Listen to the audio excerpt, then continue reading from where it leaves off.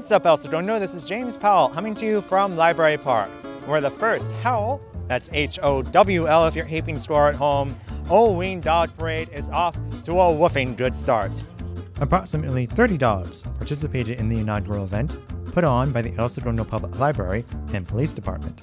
There were multiple awards across different size categories that included scariest, fanciest, and funniest, and the costume of Willy Wonka and an Oompa Loompa won the day. Costume choices ranged from the commercially available to the homemade. Took about, I would say, just like an hour or two, so not too long. It's just some supplies from Michael's and the pool store. So it comes from like the TikTok trend of like the corn. I'm sure if you've seen on social media, corn's trending, I guess. But we thought we would just fit into that, category, something unique, creative, and we made these ourselves. So corn and corn dog kind of go good together.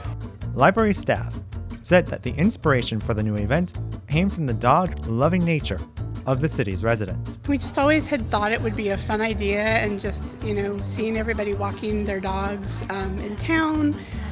Everybody loves their dogs. There's so many dog lovers in town, and especially with Halloween season, we just thought it would be something fun that people of all ages could enjoy, dog owners or people that just wanted to come and watch.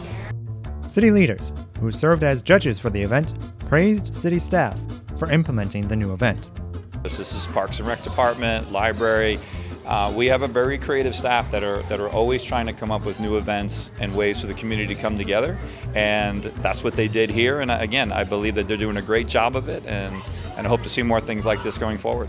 And so there's just a lot of neat programs, and that goes from our dealings with other cities to community events like this. They're always bringing things forward. It's a really good group. I think that shows that people love community events. Where else do you get to see a bulldog dressed as an Oompa Loompa? So that takes a degree of preparation. So people are keen to participate in things like this. For community members, the event served as a chance to share their love of their four-legged friends.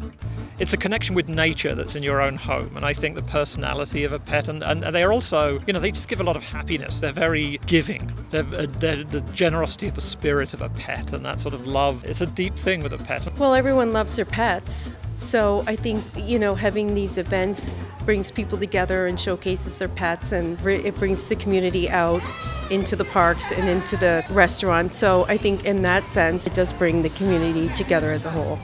For dog owners of the city, the first parade may have been a start of a new tradition.